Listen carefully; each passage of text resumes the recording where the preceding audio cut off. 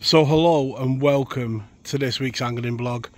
This week you join me out on the bank and we're in search of pike. Today, my birthday, is a day where I'm just going to sit back, chill out, because we're on a brand new water. Chose nice simple tactics. We've got a drifted float, we've got that quite close in, just over the shelf, and that is on a bream. We'll take a look at that in a minute. The other rod on a ledger. I've got it round about here, and we've got that on a roach. It is quite weedy, but I'm hoping that roach is going to naturally pop up for me and just sit above that weed. That's the tactics that we're starting with. And like I say, really chilled out blog today. It's a beautiful morning to be on the bank. With the rods out, the first thing we've done, get the kettle on. Your mate Gary, you can probably hear his alarm in the next peg. So he's just behind them trees there. I'll go and get his cup in a minute and we'll get a brew on. But yeah, on your birthday, out on the bank fishing, you can't whack that for the view, can you? Like with all sessions with pike, my target is one pike, and especially on a new water, it'll be a mega bonus today. But it is a huge water, as you can see. It goes right round here, and then there's a bay at the back as well. So there's loads of water where Mr. Pike could be hiding. You've just got to hope today that one of them is in front of you. So hopefully at some point today we get a pike time between us. But for now, it's brew time. First one of the day. I'm going to sit back and just watch that view. Would you just look at that view? Let's take a quick look at the baits that we brought with us today. Being a new venue, I have brought quite a variety. So we've got some herring with us, got some skimmer bream, nice and shiny. With the venue being clear, I did know I was coming to a clear venue. So nice shiny baits, but different sizes. We've got some roach. Again, you can naturally pop them up, so do have the benefits. Not knowing the range that we'd have to go, I've got some eel sections there. So what they're good for is if you really want to punch out a bait and a ledger, you can really put them on. The tough skinned and they'll go far. Wouldn't be without my trusty smelt. Got some more roach, and then the bait that's been good for me on the river. And piking is all about confidence.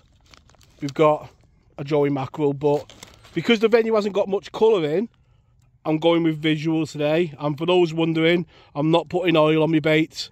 I'm relying on the pike visually feeding. It's a clear venue, so I think the more you cast, the flutter of a bait is better than any oil you can put on, because then pike are looking and on the feed.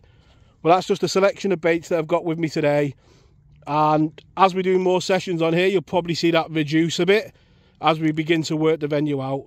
But for the first session, what we've give ourselves is options. So I was just sat back having me brew and that float darted under and went into the first pike of the day. Just coming on that float fished bream. You see there the weed in the water and how clear it is. That's the first one in the net, and we just need one more and we'll have two happy anglers. There we go, proper made up to get off the mark. Did want to get a shot against the lake, but it's far too dark on the peg for that. Out on the banks today with my mate Gary, and hopefully we can get one more and leave two happy anglers. But I do all this capture to him. That bait was on a drifted bait, and it's something that I never do and I should do more often. It's a tactic that Gary does really well, and yeah, I've done it today and it's paid off. So just a quick look at the pike before it goes back. You see those beautiful colours. You see it's got quite a large lump on it there, which maybe it'd only be a single without it. But look at the beautiful colours. And for the first pike from a venue, proper made up.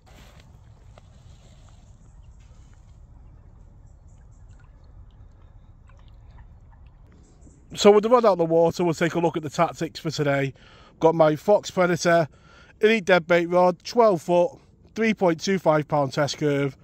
I've got one of the Cornham Zelos reels, and on there I've got 60 pound braid. So up the line I've got two float stops, two beads just to know when the float's cocked up to it, and we've got one of the high vis Predator darts in 50 gram. That's down to one of the quick change weights, so that's a 35 gram weight. I've got a quick change swivel. That is down to my homemade wire trace and a bit different hooking setup. I've got a hook in the back and one down the flank because I want the bait to sit in the water naturally like that. And that's how the bait was when I just got that pike. Fishing off bottom just above the weed, and like I say, just off that drop off. Well, the first half of my brew was quite warm. The second half is going to be cold, but do I care? Do I not? Sat back up here again now because you've got a nice view of the lake and you can see the float just behind that tree there. I could sit here and say it was amazing watercraft or anything like that. I literally found the drop off and just cast it in. Proper made up though. It gives you confidence for future sessions, and hopefully where there's one, there's more. And if you're out this weekend, cheers and tight lines.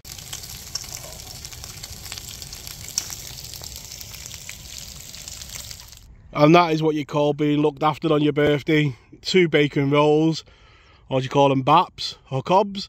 Leave in the comments down below. And yeah, sitting back, a cold brew and a bit of scran. So the float's just gone again, and hopefully we can get another pike. Oh, the curse of YouTube, reaching in my pocket to grab my phone to record the battle, let the tension go on the rod and miss the pike come off. Let's get it back out there, and hopefully there's 1 or 2 more out there. So today is my birthday, like I've said, and I am a year older, and I think as you get older, losing fish you do deal with differently. You quickly get over it and realise, unless you're going to jump out there now in scuba gear and try and catch the pike, there's nothing you can do to change it. You've got to take the positives, you got to bite, the tactics worked, get the rod back out there and try and remain confident. So one bonus of using a heavy setup like you're seeing us use for piking is you can be your friendly water cleanup crew. Another lead for the collection and a whole load of line that's no longer in the water. So my good deed for the day is done. So we're just coming up to midday now. There's a bit of rain moving in. Conditions look perfect. Got grey overcast skies. Made one slight tactical change. You might notice there's another float out there now on exactly the same setup on a bream, because what's working there hopefully will work there, and we can begin to just explore this water now, because we were on the ledger just about out there. So yeah, we've got 2 floats out now, so hopefully double the chances, but we all know that's not how piking works, is it? The other thing to mention as well is one of the things that's really important for me in my fishing is a connection with the water. You don't get that with every water, you know, a feeling of enjoying being beside it. And today, definitely feel like I could come back here again and just feel that connection with the water. It's nice, peaceful, quiet, chilled place to be. So we'll definitely be back. So Gary's just got his first pike of the day, and if you look down its mouth there, you see loads of tiny fish. Actively feeding, it's in great condition, and we'll have a look in a minute, but you can see that is most definitely hunting the fry. Here we go, there's Gary with his prize. A lot of effort got into it. He's moved pegs, been working the lure, and then on them drifted tactics, it's working so well. It's a beautifully conditioned pike, but look at the lovely colours on that. It's a beautiful fish. And we don't normally film Gary's pike because they have a habit of coming off when we start filming, but in this one, the way it went off is well and truly on. And that is a beautiful pike. Well in, matey, that's a beauty that. Well done, mate. And there we go. Effort equals reward. Then conditions change, the clouds come over. We were just having a quick chat about how the session's gone, and that flow absolutely bolted away. It was like a cart run. Sometimes, you know, you take inspiration from others, and that for me has got the fire burning for this venue. Look at the lovely colours on it. That's a lovely fish, mate. Well done.